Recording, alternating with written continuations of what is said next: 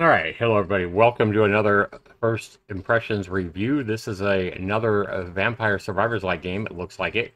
Or it looks like anyway. I want to go ahead and thank the developer or publisher, whoever it was that gave me a free key to the game. Not that it's that expensive of a game, but we see here, it looks like you start off at a Nightshift Survival. Ready or not, midnight. Zombies or chickens? Okay. Fight. Robots. Okay. Elect. Yeah, it definitely looks like a Vampire Survivors game. Looks like a unique one. Cotton candy increases. Okay, restores energy over time. You get your pickups, you get your choices on what you want to buy with your pickup goblets, much like Ultimate. But I like the art style here in the game. Looks like a pretty solid game. And that's probably why the game is getting like 93% positive reviews, I think it was. Alright, so yeah, it came out back almost a year ago, back in August of 23. It is just a single player game. Let's see the developer. Is it their first title? It is their first title, yeah. But it comes in at a price tag of only $1.99. We're going to check this game out, guys. Could it be another Zaxxer's Any Gold? I tend to like these kind of games. But we'll see. We'll see what it's about. So we'll be back to check out Nightshift Survival, and we'll do that right after this.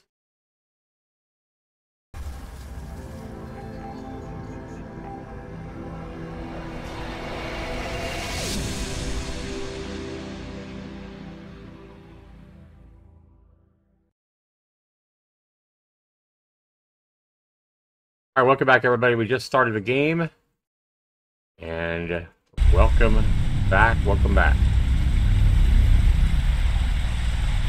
Some night, 11:30 p.m. in the rain. I like it. Oh God. Oh, I can move. Okay. I thought I was watching a trailer. Haha. Okay.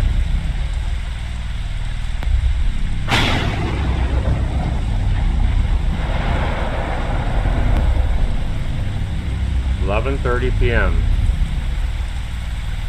The Millennium Park.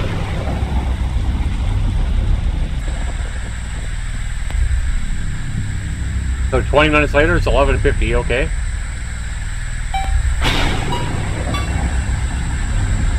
Repeatedly tap forward. How do I select it? I don't have a mouse.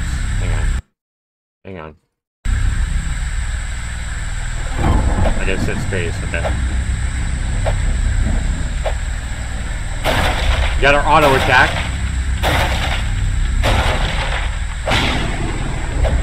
That's the ladder. Okay. I saw shit glowing over there, but it was just a metal ladder.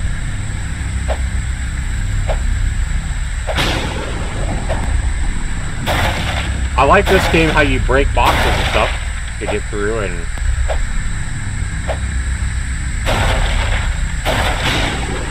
the lightning is cool. The question is there any options? That's what I want to see. Let's turn the volume down just a little bit.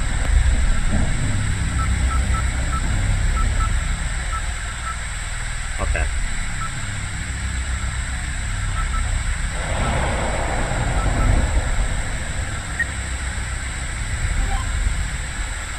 Let's check out the graphic settings as well. There we go. Maybe turn turn this down a little bit. Okay. Resume. Okay. That's a little bit better.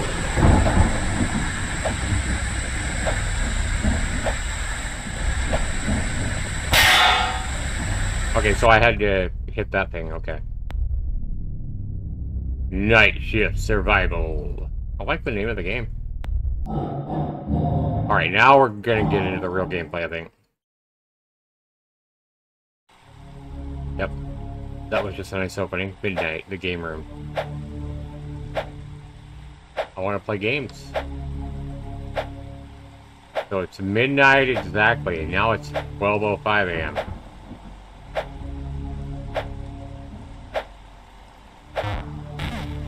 Oh, they blow up. Okay. They're like suicidal. Gotta get the fuck out of there when you kill them. Okay, party balloon forms a spinning balloon shield. More powerful attacks. Less experience. Or let's get the fishing rod. I know how nice it is to be able to pick up shit from a greater distance. For my own game that I made, Zaxterion, I made a ship that picks up shit from a greater distance, and it's quite powerful. Can protect from an attack. Let's do a slingshot. Let's get another weapon here.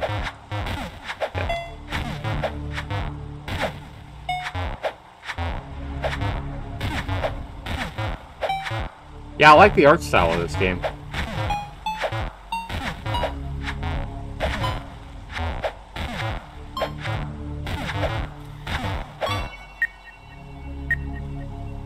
Increase the speed.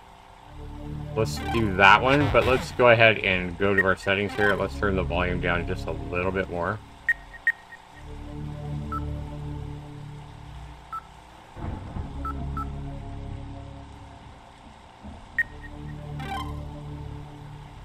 Alright, it's still a little bit too loud, I felt like.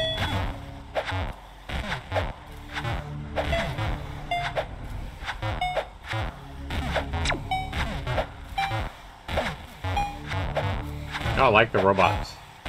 Quick short. Oh God. Okay.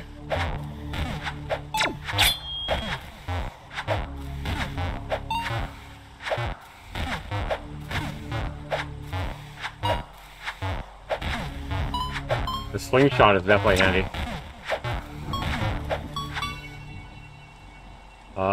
Better frequency of the shots, yeah. Shoot the slingshots more often. I like it.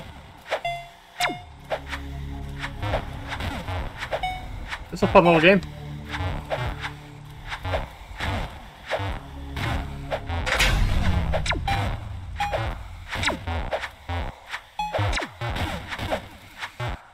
So I got 40 out of 40 health.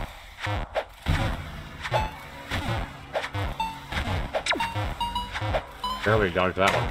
Oh, I got 3 robots here. That's not good. 39 health? Oh my god.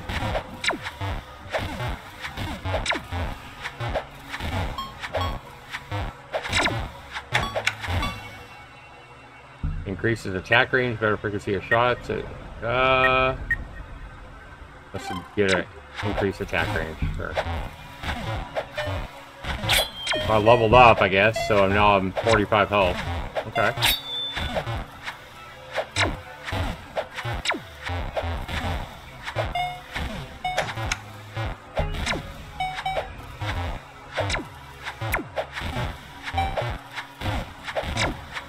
I know there's a lot of Vampire Survivor-like games on Steam, guys, but I actually like this one pretty good.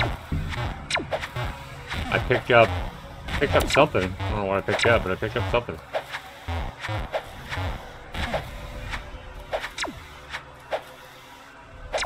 Gifts and prizes.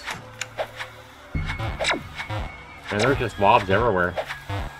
So if they're too far away from you, it looks like they just sit there. Or they just stand there in place.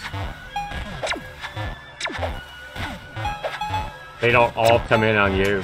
Come in at you, regardless of how far away they are. An interesting programming decision, or game decision.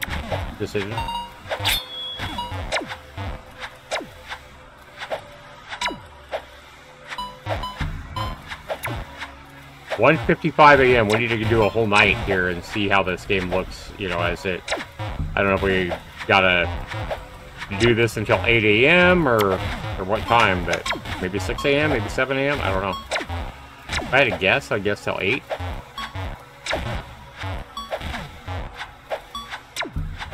Kind of taking a little bit from the whole Five Nights at Freddy's idea. Let's get this spinning balloon defense or whatever. 53 health. Because we're OP and I've played so many Survivor games, Vampire Survivor games, that I'm getting just a little bit, I'm getting pretty good at these things.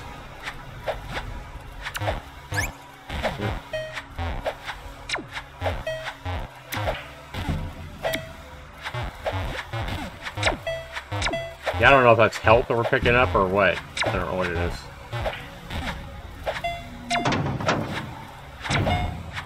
No, I like how you hear the closets open up or rattle or whatever. The metal, we definitely heard the metal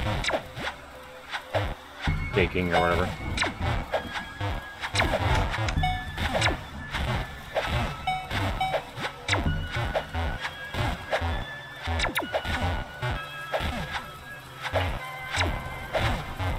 So these things are starting to get more numerous and faster. I can see that already. As it nears 3 a.m. Oh god. There is no dash or anything like that with the spacebar. A lot of these games have like a dash that you can use, but this one doesn't seem like you have a dash, and I'm taking some more damage. Okay. Yeah, they're definitely moving faster now. So if I get another choice to get speed, I'm definitely going to take a speed up. Movement speed.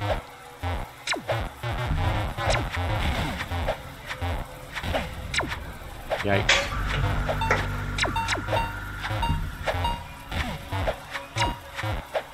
I feel like it's been a long time since we had a choice to pick a power-up, if you would. Oh, what's this? Oh, that's a movement speed. Okay, so soda gives you more speed. That makes sense.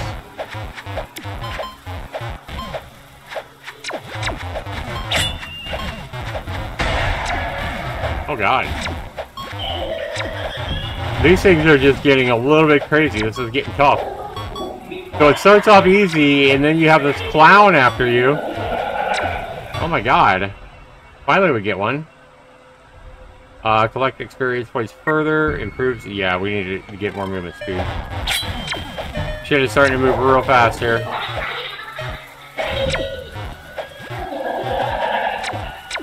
I like the spooky sounds. The laughing from the clown or whatever, and this overall horror sounds. Like that, yeah, that evil laugh is cool. I like all the vending machines, not the vending machines, but all the arcade machines that you have to work around as well. It's not just a big open space. I like that.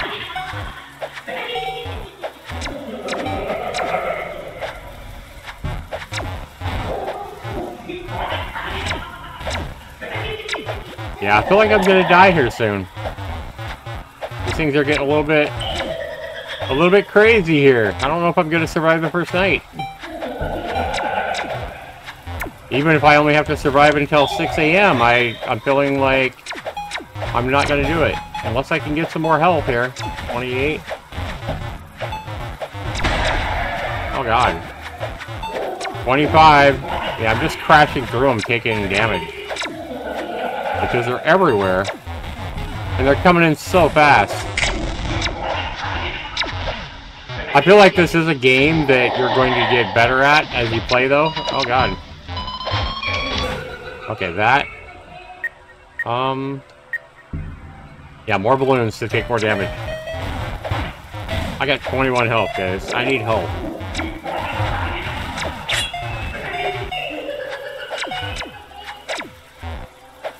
It's a fun little game, not gonna lie. It gets pretty difficult pretty quick, I'll say that. 4 a.m., they are definitely trying to kill me. I'm down to 15 health. That's like less than 25% of my health. Somehow I haven't taken any damage in the last minute or so.